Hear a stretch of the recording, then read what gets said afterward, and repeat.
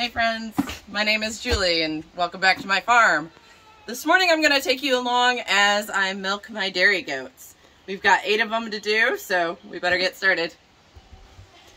Our goat barn is nothing but a dilapidated mobile home that was left on this property when we bought it. We actually started to demolish it, but then we got hit with a hurricane, and not really having any barns on this property to sufficiently shelter our animals during that kind of severe weather, we had to turn to this building, and it worked surprisingly well. So since then we have converted it into our goat barn.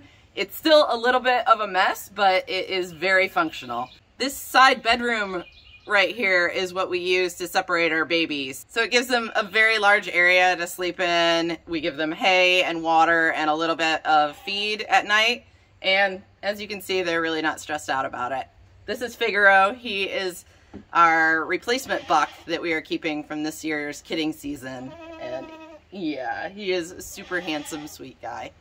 But he always greets me in the morning as I'm walking into my milk room. And that's where we're headed now.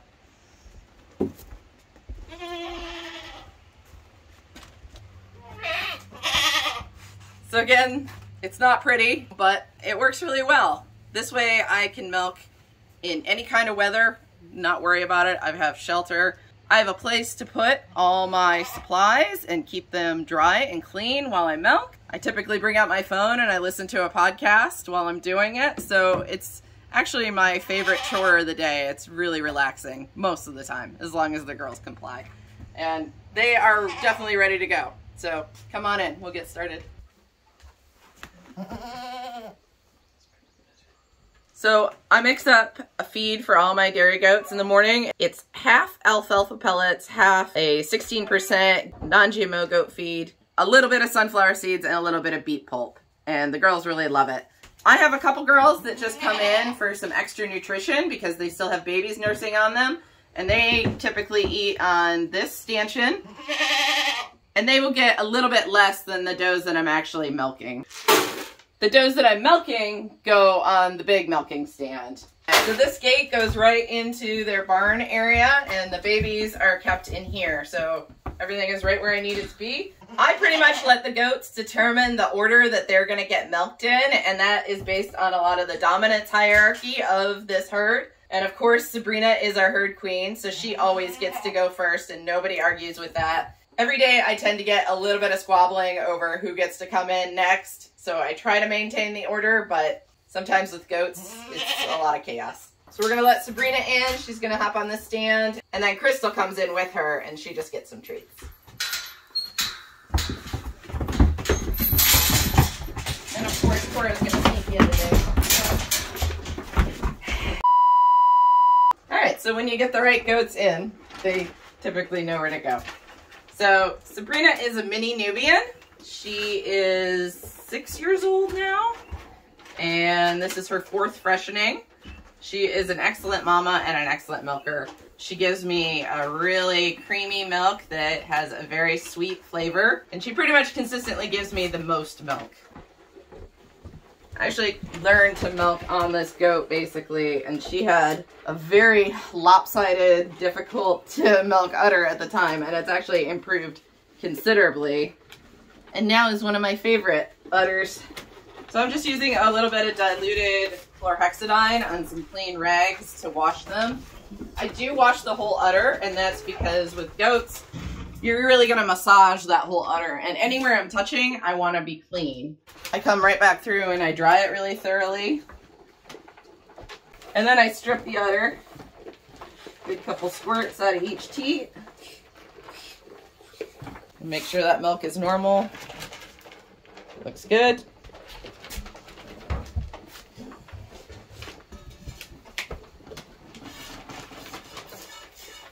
And then we milk. Sabrina has pretty small teats, and she tends to be really tight when I first start milking her. So it takes a little bit of hand strength to get her going. But once it gets flowing, she's usually pretty easy. She tends to be a pretty sassy, opinionated goat. Typically once a day while I'm milking her, she'll have some kind of tantrum, but she very rarely actually kicks the bucket. I think she's actually pretty careful not to. When Crystal's done eating, Cinnamon comes in. She's another one of my Bordeaux's, and this is her second freshening. And I am not milking her. I'm not milking either of those Bordeaux's just because they don't have a lot of milk. So they can give it all to their babies. When we're getting towards the end of milking, I will slowly work my hands higher and higher up on the udder. So I'm really not just milking the teat, I'm milking the entire udder.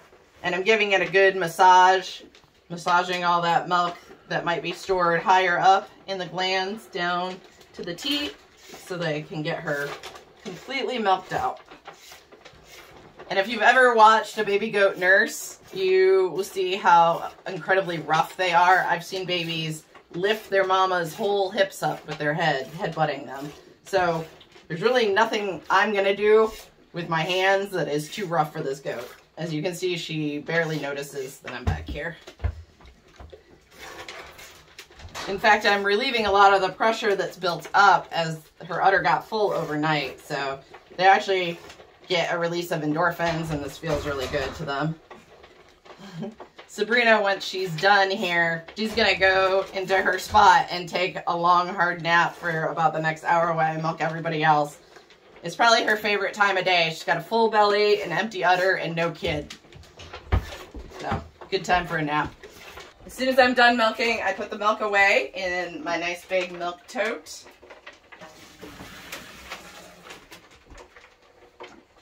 And then I spray everybody's teats with Fight Back. It's a chlorhexidine spray that chills as you spray it. So it disinfects and helps close that teat up so that no debris or bacteria can get in there. They don't love it.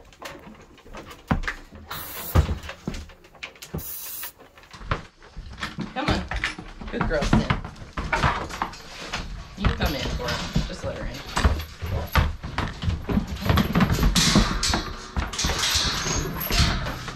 Spring it out. Next we have Cora. Cora's mom was a Nubian and her dad was a Kiko Boer cross. She's one of the only daughters I have of my buck Merlin, who was one of my favorite goats I ever owned. And Cora's just a really sweet goat, so she's one of my favorites, but I would probably say that about all of these girls. I'm pretty attached to my goats.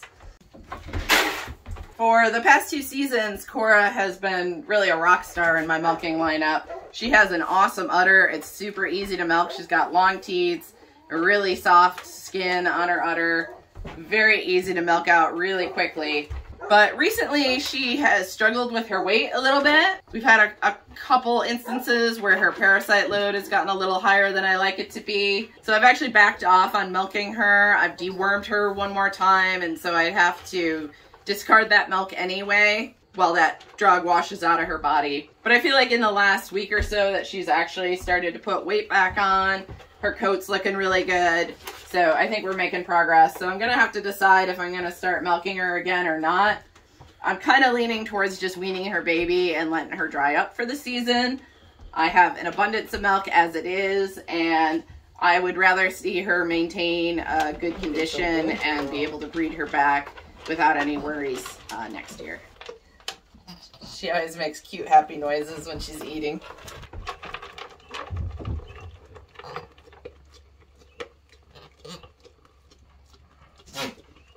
Come on. All done. Sometimes they don't like to leave, even though there is not a scrap of food left in that bowl. Come on. All done. Cora out. Cora out. Other girl's waiting. Come on, Evie. Vivian.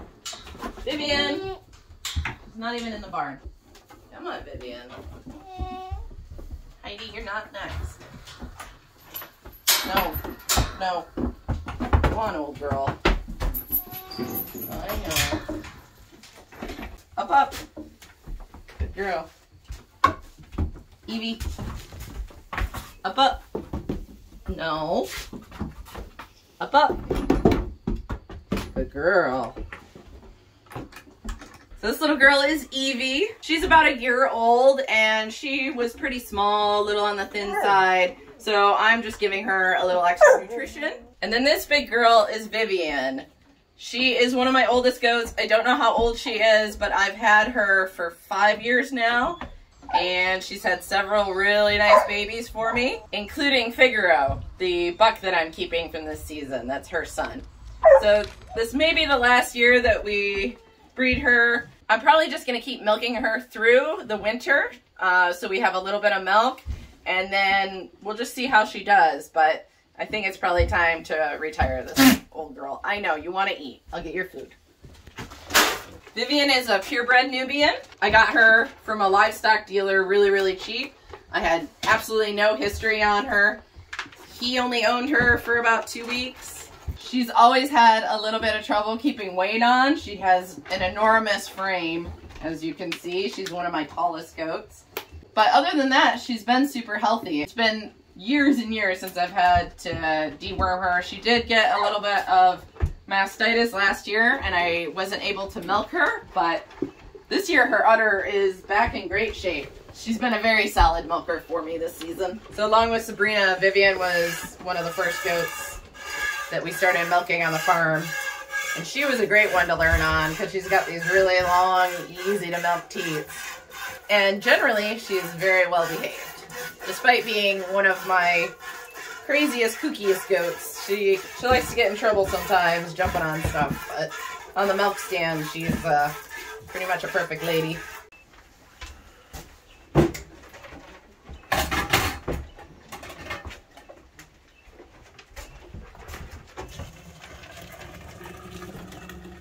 So this is Heidi. She is one of my Oberhasli does. I have 3 of them, and they were all given to me for free by a family that had to move away from their rental farm and couldn't take the goats with them. Of the 3, Heidi is definitely the best milker. She's probably the friendliest of the 3 as well, and definitely the most sweet-natured. I didn't get any sort of history on these goats when I got them. All the family could tell me was that they got them from a local commercial dairy a couple years before that. They had not bred these goats, but I don't know if they were bred before. I don't know how old she is. Since she's been with me, she's had babies twice. She's had a set of twins, and then this year, a single buckling.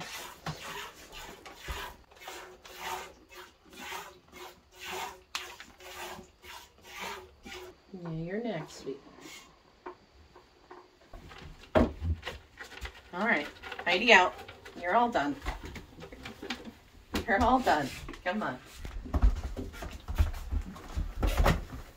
Come on, Calypso. Come on, big girl. No. Heidi out. Heidi out.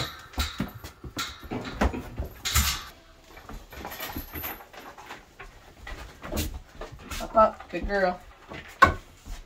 Good girl.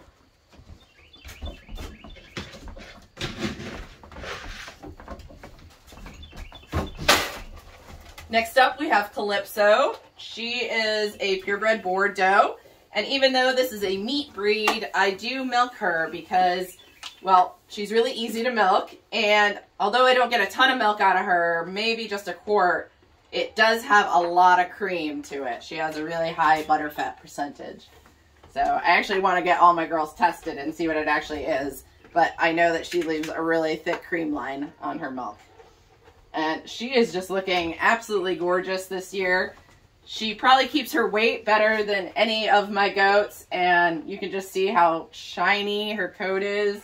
This is the best I've ever seen her look. She is a second freshener, and she's had a single baby each time.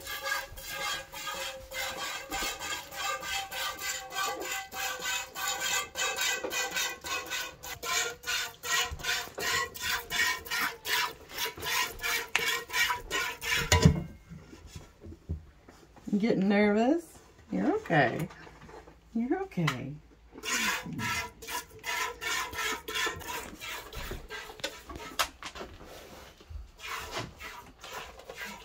All right, tank out. Come on. Come on, big girl. Want to snuggle? Want to snuggle a minute?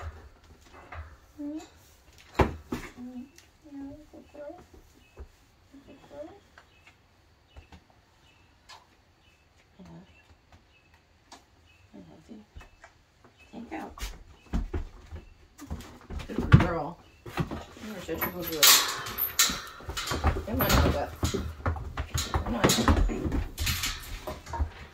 Next up we have Helga. She is another one of the Oberhasleys. Helga and I get along quite a bit, but she is terrified of Daryl, even though he has been nothing but sweet to her. So I think this goat may have some trauma in her past. She's been really hard to kind of win over, but she's been an awesome milker. We decided not to breed her this year, and I milked her through the winter, so she supplied us with all of the milk we needed all winter long, and she's still going strong. She's still giving just as much as she was a year ago. She has a little bit of a problem with her udder, which I'll show you in a minute.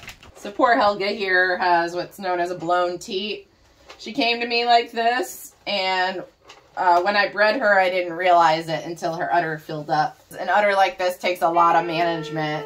You basically have to milk her a couple times a day to make that teat available for kids to drink out of, because it's just so wide they can't get their little mouths around it. So I really had to learn a different way of milking her. There's no like natural taper to the teat, so it makes it really hard to kind of occlude the milk down into the bottom of the teat so you can squeeze it out. I can feel milk like flowing back up into the udder.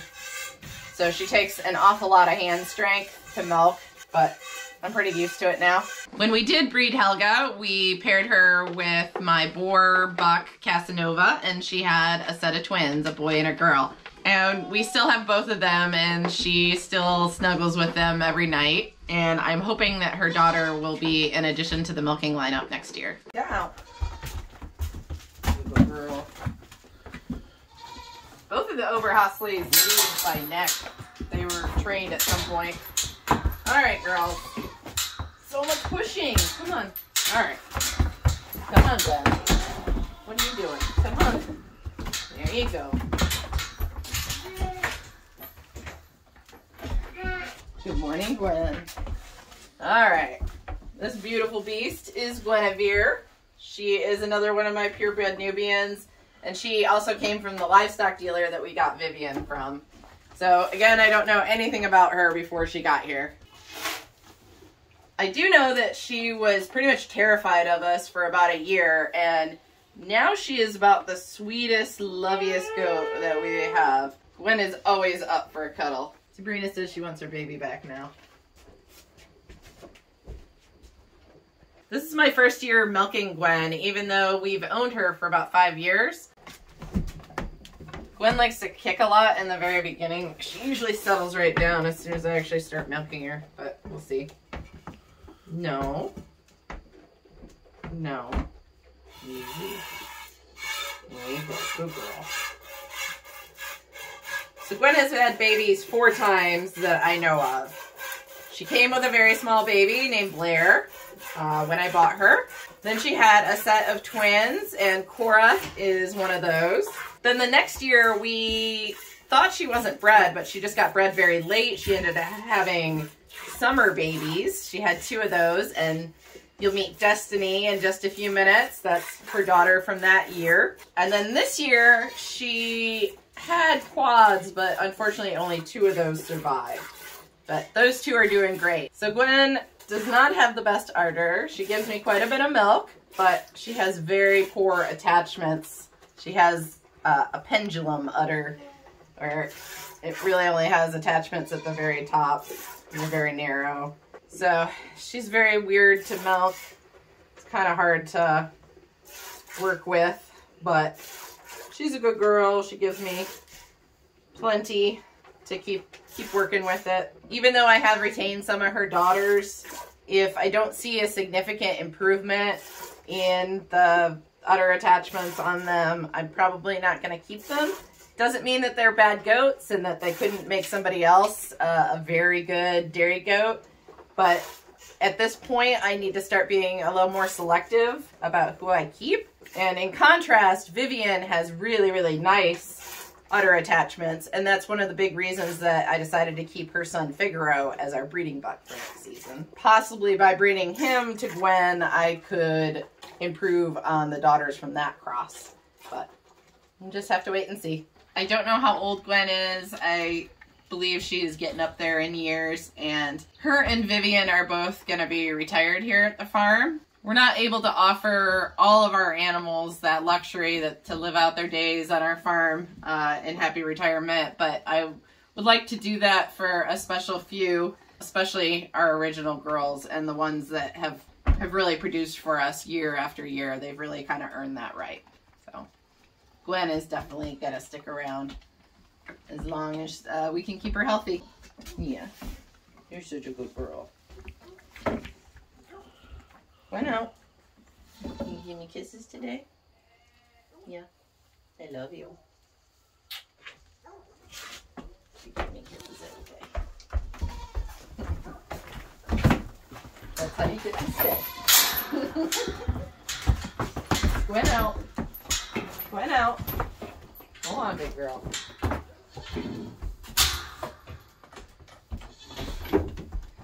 All right. Our last milker of the day is Cheryl.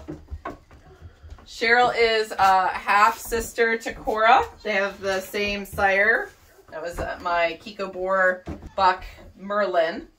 And then her mom was a purebred Nubian who came along with Vivian and Gwen. We had to put her mom down last year because she had a hernia. So she is no longer with us, but luckily we have her beautiful daughter. And she's been a great addition to the herd. Dancing. Cheryl gets to go last because she is my most difficult to milk. So by and large, I let the girls determine their own order when they come into the milking room.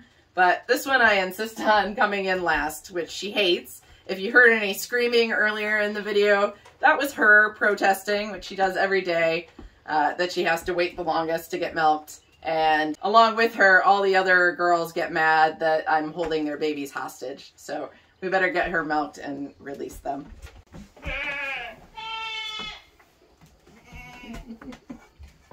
All right, Cheryl, let's get this done. Everyone's getting mad. Easy. So last year, Cheryl like never kicked. And then this year, she had some udder edema in the very beginning. And then her kids were biting her teats. And she got these wounds that I had a really hard time healing. She's in great shape now, but I think she's just a little like gun shy from that. It was kind of painful for me to milk her for a while because of those wounds.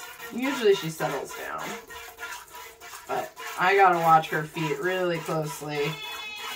She's definitely the most likely to put her foot in the bucket. It doesn't help that everybody is worked up and mad because they want to be reunited. So babies are yelling, mamas are yelling. Everyone says it's time to be done. So Cheryl here is a really good producer. She has one of the most capacious udders on the farm. She has had babies twice. She's had twins both times. So last year she had 2 boys, and this year she gave me 2 girls. So her girls are Fern and Flora. I'm hoping to retain both of them.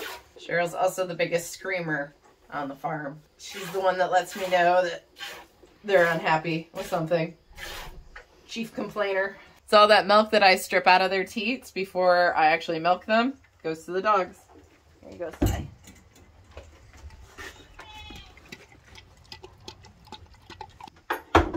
Cheryl out.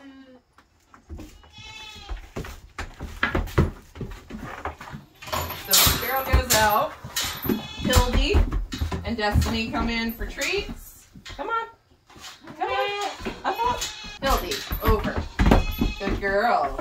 And the babies get released. Oh, that's what they do. So Hildy is the third of the Oberhasli does. I believe she is Helga's daughter. I was planning on milking her this season, but I had a really hard time training her. She trained to the milk stand really well, as you can see, but I could not get her to stop kicking. I tried a lot of different ways of tying her legs, and eventually I just decided that I was milking so many already, I didn't really need her, and I was just tired of fighting with her every day. She is a big, strong, opinionated goat. She is number 2 in the herd, and she is probably the biggest bully of them all. So she definitely tries to bully me around a little bit too. But we've come to an understanding that she gets to come in at the end and get treats as long as she is polite at the gate. And she did that today, so I'm going to get her treats.